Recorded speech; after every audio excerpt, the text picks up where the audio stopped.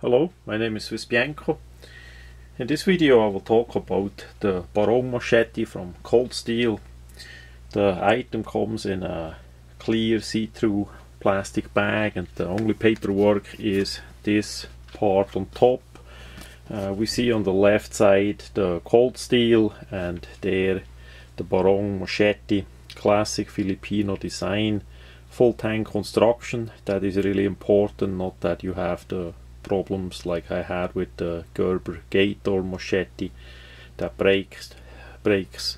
And we have 1055 carbon steel blade with black baked on finish. The sheet is a Cordura style sheet. It's always good that a machete comes with a good sheet, and the handle is a poly handle. Then on the back side we just have a bit of advertising about the different other machetes. Some of them I did already test out. There are not all of the Cold Steel machete made in South Africa. You need to look on the coldsteel.com website. Some are unfortunately made in China, and the made in China ones I would not suggest. I did test out as well, but the South African made ones are for sure the better deal. I use those machetes now in USA for quite a long time and in different variations, because here in North Georgia the bush and the trees are that thick. It's basically like a black forest on a bigger scale. So as we come to the barong style machete, I did want to have one of those barong style items for a long time, and now finally I saw a deal on that item, so I got it. The size is relatively big. I think the original ones, or most of the original ones, were a bit smaller. We have to see, this is marketed as a machete, so they go with a bit longer blade, but it still is pretty nice and effective. We have a pretty point. That is quite likely one of the machetes or knives that they have with a heck of a point. Usually the machetes are a bit less pointy because you need all the weight you can have in front of the blade to whack. So we're gonna see how that works. This is just an unboxing video that is brand new. I did not test it out yet. We have to margarine anyhow. So we start with a tip, and then it gets thicker. The maximum we have in about this middle section here, and then it tapers down again like by the tip to form the tang. So the sweet spot is right about here. That's not too far forward, so we're gonna see how well that works. Because of the length of the blade, that still should whack pretty good.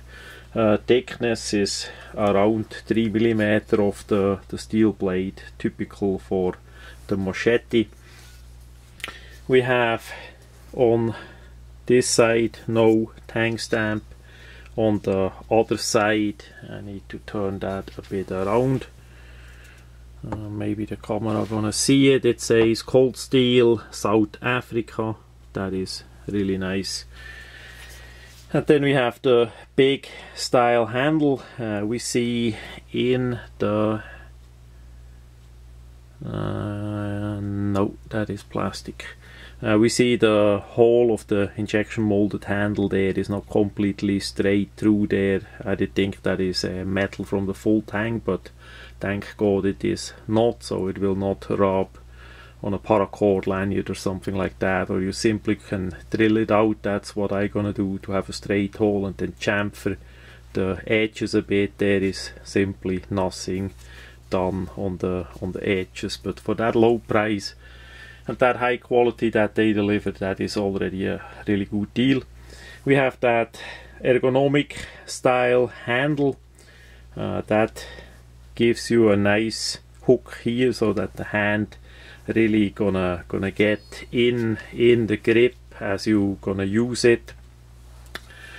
that is pretty nice done there, how they did that originally by those Filipino people that did use the item, that they did design it that way. We have the groove here in front. No idea for what that is exactly, or if that is more like a decoration or something. You could use that also as a base for a paracord, maybe if you want to make a D-guard kind of loop around the item as well, so that would help too.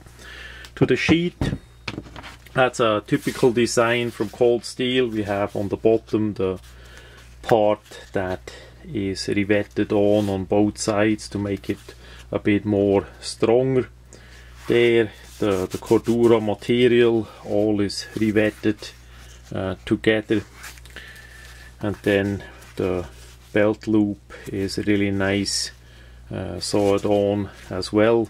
There is no liner in it much. It's a cordura material with a bit of plastic inside, a thinner, more flexible plastic. It's not like a Kydex.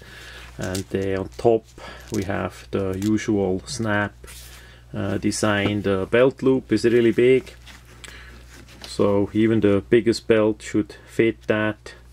That should not be a problem at all. You can always make that a bit smaller if you want to glue it or saw something on it. What is missing is a point where you can put on a cord for around your leg if you want to do that. This is the back side here. What I'm gonna do is I'm gonna loop a piece of paracord in here that it comes out that way here, and then glue the whole thing in there, so we have a loop here and a loop coming out there. So that gives me then 2 points more to put on another string of paracord for a carry or for backpacking, so I can put the sheet on top on something and on the bottom as well to keep it from flapping around.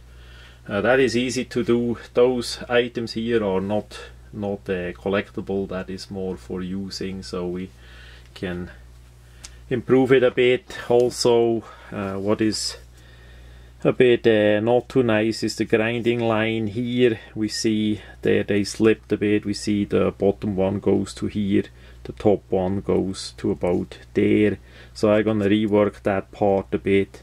That will work as a tool.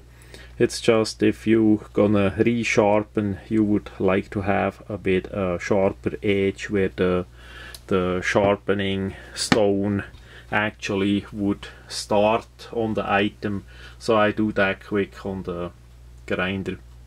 You just need to make sure not to overheat the steel, that is at least a little bit better starting point or end point with the resharpening hone than afterwards. But that is easy to be do, no problem at all. I also gonna paint the blade with an additional layer of paint.